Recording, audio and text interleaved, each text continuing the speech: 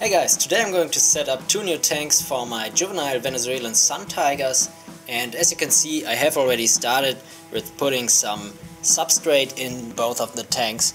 So this is just a mixture of forest soil and cocoa brick substrate, and this amount of substrate, so you can see it's a few centimeters high, this will help to keep the air humidity at a high and stable level. And of course it is also necessary because I want to put a few live plants into these tanks.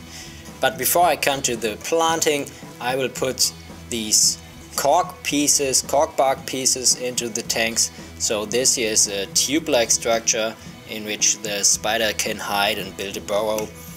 So I will put it just in here. And for the second one I have this halved piece here.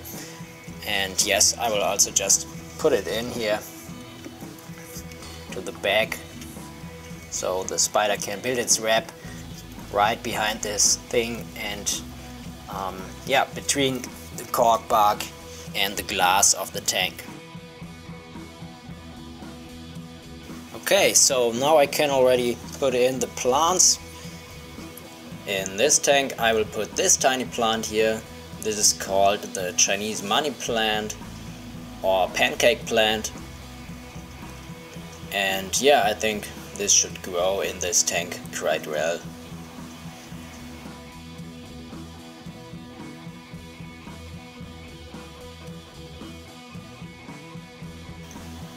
And into the second tank I will put this plant here. This is a creeping fig or climbing fig, Ficus pumila. And yes, as you can see, this is a tendril, so I hope this will grow right around this tube and yeah, make the tank really green.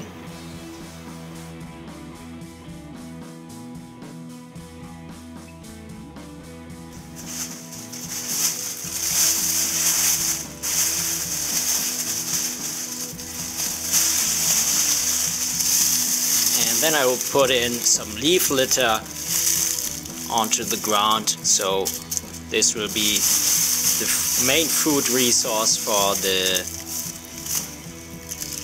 the soil control, the garbage control, you could say. So the tiny invertebrates like isopods and springtails, they can mainly feed on this, but if there are food remains like some pieces of crickets left the spider didn't eat, they can just feed on those things.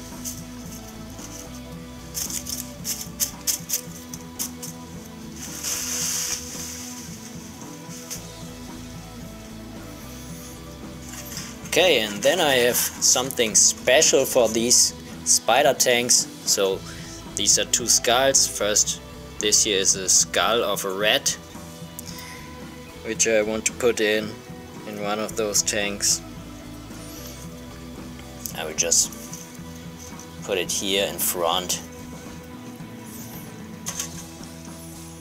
And this is the skull of a bird.